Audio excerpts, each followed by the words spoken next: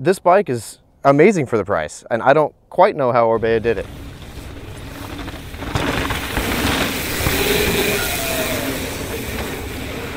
So Pink Bike calls this bike the most trail bike ever, and I have to agree. The Occam is the epitome of a mountain bike, probably one of the most balanced trail bikes that I've ridden in quite some time. Orbea they hit the numbers spot on for a trail bike.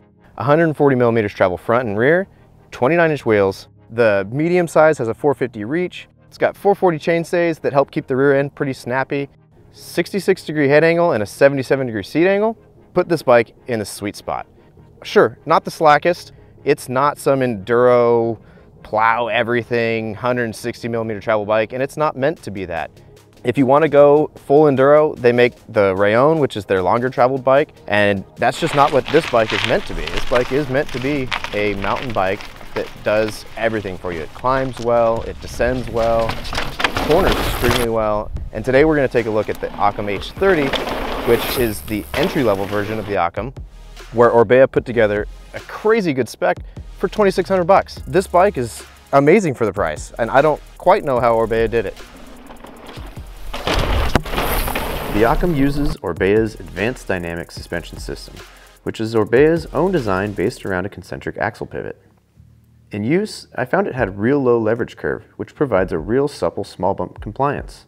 While climbing, the pedal bob was kept to a minimal, and not once did I feel the need to reach for the climb switch on the rear shock. While descending, I found that the leverage curve was a bit too linear, and I prefer something that ramps up a bit more and is more progressive. You can always add volume spacers to the rear shock to make it ramp up more, and overall I found that the rear suspension was really consistent and predictable. Orbea definitely nailed the suspension at this price point. It tracks well and provided an ample support for even the most technical sections of trail. The Occam we have here with us today is the H30, which is the most affordable in the Occam lineup. It comes spec'd with an aluminum frame, which is beautifully shaped tubes, and at first glance you could almost mistake it for a carbon bike. The Marzocchi Z2 fork is based on a Fox Float 34 chassis, but with Marzocchi's less is more approach. Sure, the Z2 doesn't have 20 clicks of compression, but Marzocchi worked to get the damping spot on and then simplified the adjustments to make it a no-brainer. The performance of this fork proves that less can be more. For the drivetrain, Orbea chose Shimano's 12-speed SLX. This is composed primarily of Shimano SLX parts combined with some well-thought-out parts to help keep the cost down. A Sunrace 1151 12-tooth cassette allows them to spec wheels that didn't need Shimano microspline free hubs. This choice helps to keep the cost down while still giving you a 12-speed drivetrain.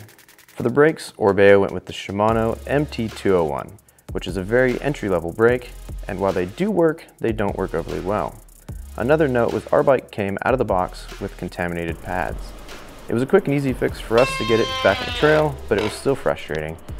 The one thing I will give Orbea is that they used 180mm rotors on the front and the rear of this bike, but definitely the first thing I would change would be these brakes. They work, but not great for a bike that's spec'd this way.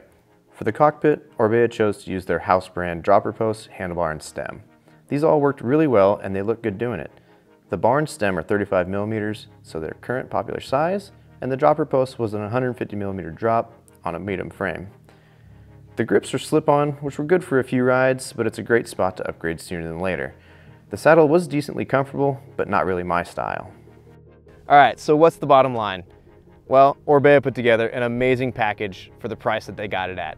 This Occam is a great platform for coming up from your first, maybe your hardtail, to your first full suspension. Maybe this is your first or second full suspension that's your kind of real mountain bike, let's call it that. This is the perfect platform. This frame is an amazing platform to build on. You could upgrade this thing later on down the road. The way it comes though is perfect for what the price is. I mean, this is a $2,600 bike. This is amazing that Orbea was able to pack this much performance into this bike. I'm blown away. Good job, Orbea. And if you have any questions about this bike or any of the other Orbeas that we carry, give our gear advisor a call, man. They love to talk bikes. Thanks for watching and keep pedaling, guys.